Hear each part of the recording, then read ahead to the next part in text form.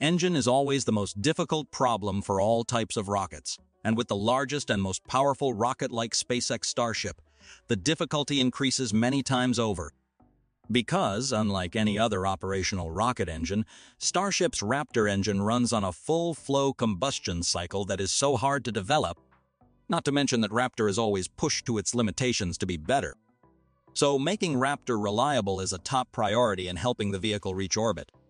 In Flight 2, we witnessed this component work pretty well, given that 33 Raptor engines on Super Heavy booster completed a full duration burn during ascent, and the upper stage's 6 Raptors carried the vehicle close to orbit. However, the failures on Raptor still occurred, leading to the explosion in both stages. This forced SpaceX to devise better solutions to avoid this accident from being repeated in Flight 3.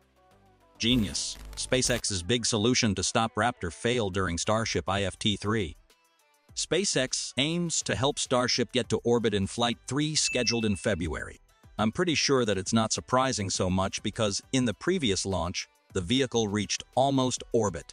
In addition, Artemis 3 is coming closer and closer, whereas many advanced technologies are waiting for test. Getting to orbit is nearly the most fundamental requirement and needs to be done as soon as possible. To gear up for this historical mark, upgrading both the vehicle and infrastructure is compulsory. But one of the biggest upgrades was going from hydraulic to electric actuation of the engines. So that actually saved a lot of mass and complexity. This change was applied in Ship 26 for the first time, and Ship 28 will be the first ship to bring it to flight.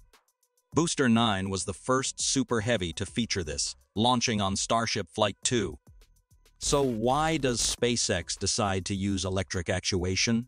First of all, as Elon said, it can reduce mass and complexity.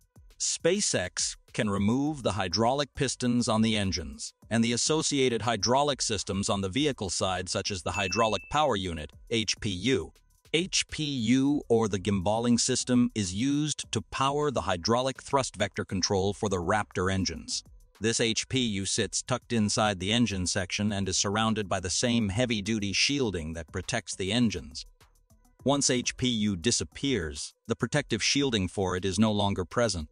Thanks to that, the mass and complexity are cut down significantly. Not only that, electric motors also help isolate failures of each engine from each other. This is helpful in the flight when one engine fails. It tends to lead to the failure of the others. Next, before going any further, if you found this information useful, remember to subscribe to the channel and enable notifications to stay up to date with the latest news from SpaceX and the world of space. And now, let's go back to today's episode.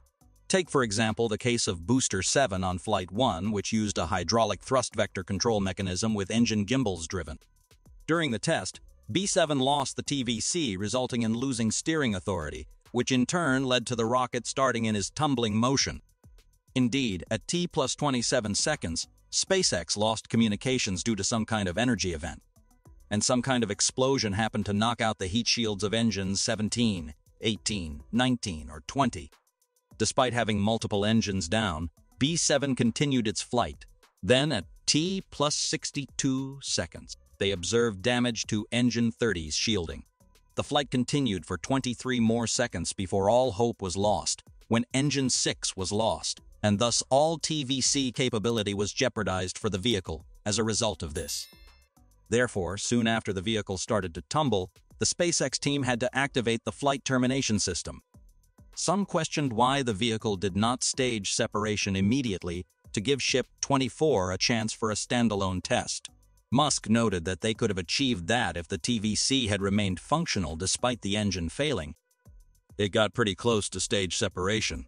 So, if we had maintained thrust vector control and throttled up, which we should have because we needed to compensate, we'd lost too many engines. So we should have throttled up the remaining engines to make up for the missing ones. If we'd throttled up the remaining engines and maintained thrust vector control, we would have made it to staging. It explains why in Booster 9 a new steering system called the electric actuator was applied. This new approach gave Elon Musk much more confidence in the results of Flight 2. I think we've got a better than 50% chance of reaching orbit on the next flight. So, I'd say that my expectation for the next flight would be more likely to reach orbit than not. Booster 9 is a lot easier because we use electric motors to steer the engines as opposed to hydraulic actuators, where you've got a common manifold between the hydraulic actuators, Musk said. The electrically actuated engines will be much more isolated. The hydraulic actuators ensure the ability of the rocket to continue to steer itself, even with multiple engine failures. It will be key to ensure that any single engine failures are isolated, and the company has made the rocket more robust for this purpose, he said. If you have extremely good engine isolation and an engine fails, it does not cause a failure of the neighboring engine or the stage itself, Musk added. Because then if you lose one of 33 engines, that's a 3% thrust loss. It's not a big deal. If you do not have good engine isolation, then an engine failure can domino to other engines or to parts of the stage, then you have an extremely unreliable design. After testing this system on Booster 9 and seeing it function as expected, it's time to test it on Ship 28 in Flight 3.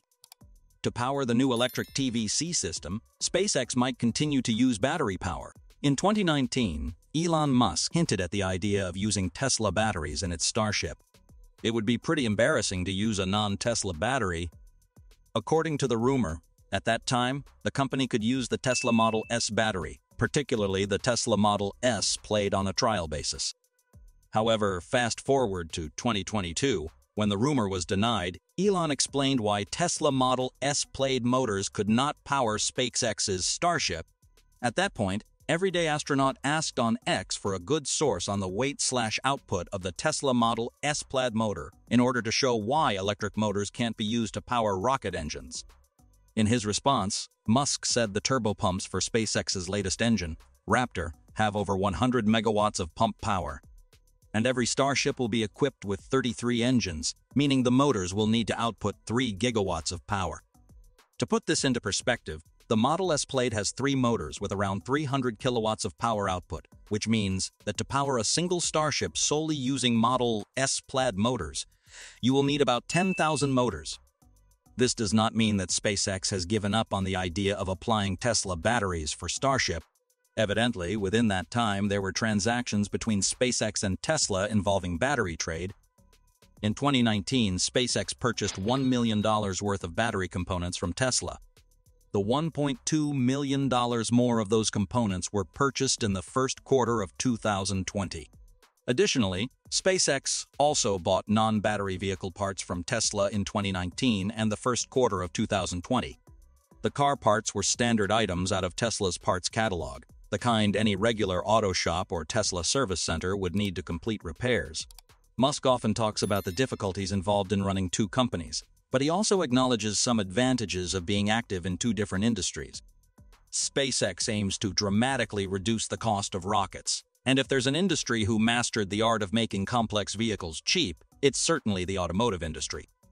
On the other hand, Tesla has benefited from SpaceX's expertise in high-tech manufacturing techniques such as stir welding, a technique SpaceX uses to join large sheets of metal like the ones used for the aluminum tank of their rockets. And that just about wraps it up for today's episode. Make sure you subscribe to the channel and turn on the notification feature so you don't miss any space-important updates.